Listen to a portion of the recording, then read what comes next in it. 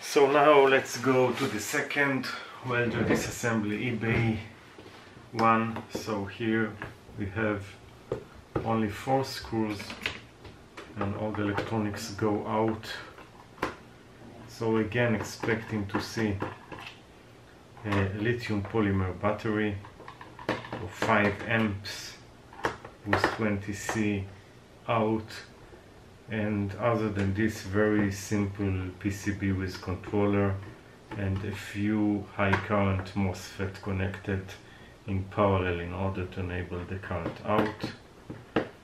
So let's see if I'm right or I'm right, because there are no other options. Okay, so gently opening it. Aha. Okay, we can see the electronics.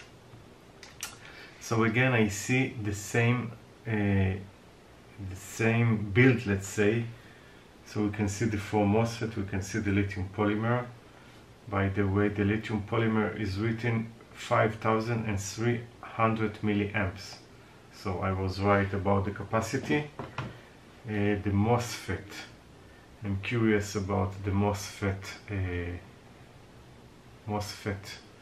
number and current out, I guess about 100 amps. So it's 4N04 R8.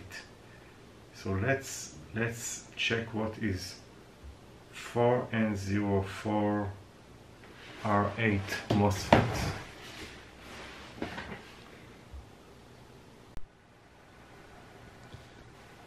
Okay, so I was right about the MOSFETs. 4N04 MOSFETs are, at least what I see, is 180 amps. Probably this is the continuous current. Okay, you need to search for a data sheet for N04 MOSFET. Data sheet. Okay, so 4N04. Let's see what it is. 4N04, and there is a R8. I don't know the meaning of the R8, but this is N-channel MOSFET, and this is N-channel. By the way, it is probably Chinese kind. And what I'm looking, okay, so continuous current about this one, what I see is 155 amps, and the pulse current is 540 amps. So we have 4 in parallel, so we have 2000 amps theoretically of energy that it can transfer. Okay, by the way, the RDS on, meaning the resistance when it is doing a short, it's 4 milliohms, and we have 4 in parallel, so we have 1 milliohms. So this is incredibly good. By the way, here you can see that the wires are without connector, they are soldered. This is an advantage and disadvantage. Disadvantage is it's not very portable, you can't remove the connectors out, but if the soldering looks pretty well, they done a good job. But again, I'm missing about any fuse, and this is not a good thing. I would expect 50 amps or maybe 100 amps fuse in order to disable totally short if something is happening.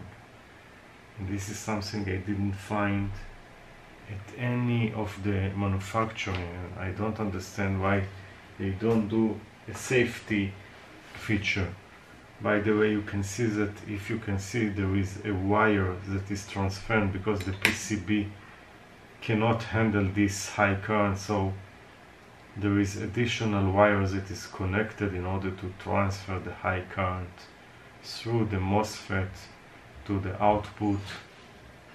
and there is a buzzer and a microcontroller and nothing else, and connector, and we have the charging port, and other than this, nothing special.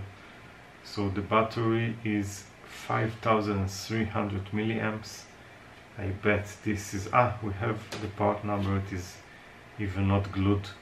So this is SDL C 11708 0. We have 19.6 watt hour, and probably this is a 20C battery.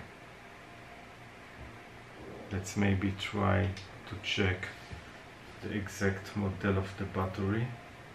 I'm just curious about the current rating. So SDL C 11708 battery. I'm sure it should be 20C at least 20C.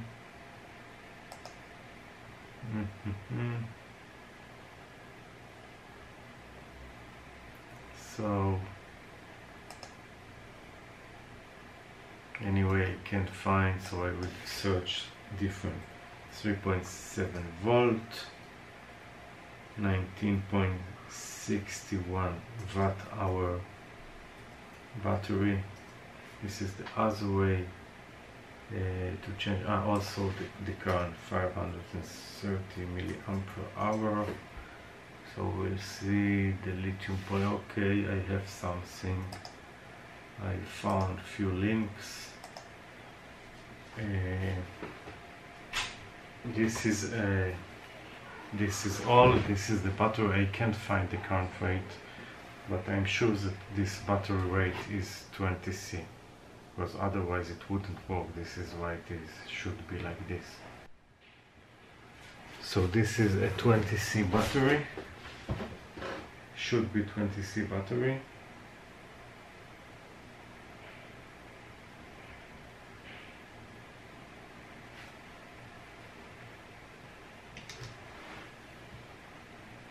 The number is just a serial number or something like this. So nothing other to find about it. So this is the battery, and let's close everything back. And pretty well made. So no complaints about this design also.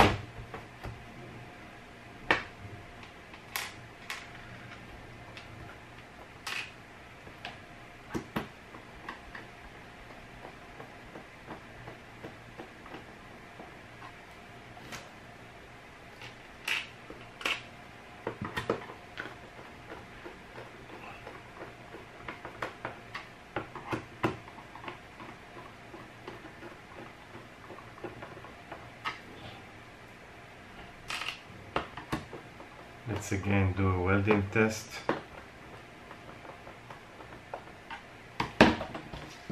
To make sure that it still works. So again, maybe. So now let's activate it. So again, power long press.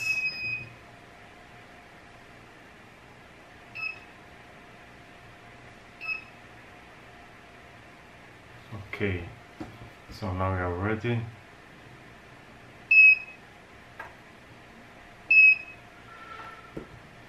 Let's take higher pulse.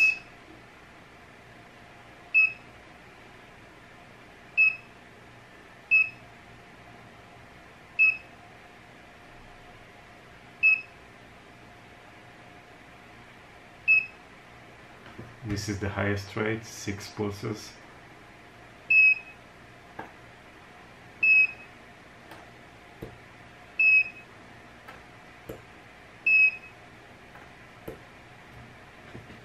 By the way, it's getting a little hot when you are doing a few pulls one after another, but overall pretty well. Also you can see that it is very strong. You see, it cut it in the middle. It couldn't open the welding parts. So overall, again, this device is doing its job better than I've expected. You also can see the holes in the nickel plate. By the way, the nickel they claim is 0.112 millimeters. I guess that it can also, by the way, I can see it will be able to weld 0.15 millimeters, I'm sure, because there is a hole inside. So maybe the hole will be a little thinner, but it will work.